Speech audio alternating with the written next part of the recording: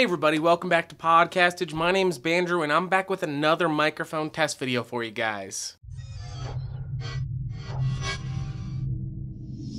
Today I'm testing out this guy. This is the Takstar SGC-598 as requested by our viewer Vedas. So as you can tell, this is a camera mountable shotgun microphone that does require a AA battery to work. And if you are interested in this microphone, it'll set you back about $30 and I will throw a link in the video description down below. So let's go ahead and talk about what you get in the box. Obviously you're gonna get the microphone body, you get the foam windscreen, you get a carrying pouch, and some documentation. So as far as the build quality, it's not amazing. It's an all plastic body and it doesn't feel that sturdy. Also, the stereo 3.5mm cable right here is firmly attached so you can't replace it if it goes bad. Now on the side there are three switches. The first one back here is the power button, which turns the microphone on and off. The second right here is a 10 decibel boost. And lastly over here, this is a low cut filter. Now it does have a cardioid polar pattern, so we'll go ahead and keep talking as we move around the microphone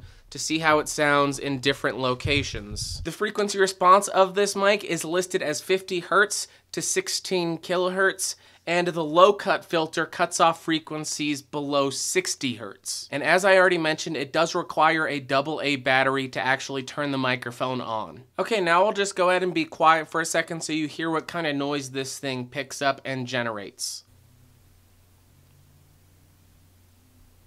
Okay, now I'm banging on a keyboard to see how much of my voice versus how much of the keyboard it picks up.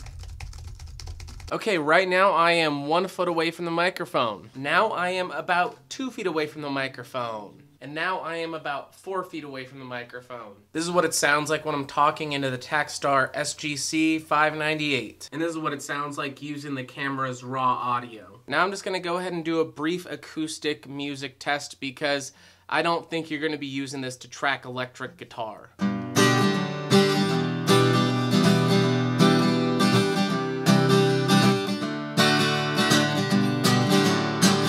So overall, I think it sounds decent for $25, but it is a big improvement over the camera's internal microphone. And I think that's where the real use case is. If you're gonna be recording with your camera and you just wanna improve the camera's audio a little bit, this is gonna help you do that for relatively low costs. So I would absolutely recommend this microphone, but only if you know what you're getting into. Know that you're buying a relatively low quality microphone that will only slightly improve your audio.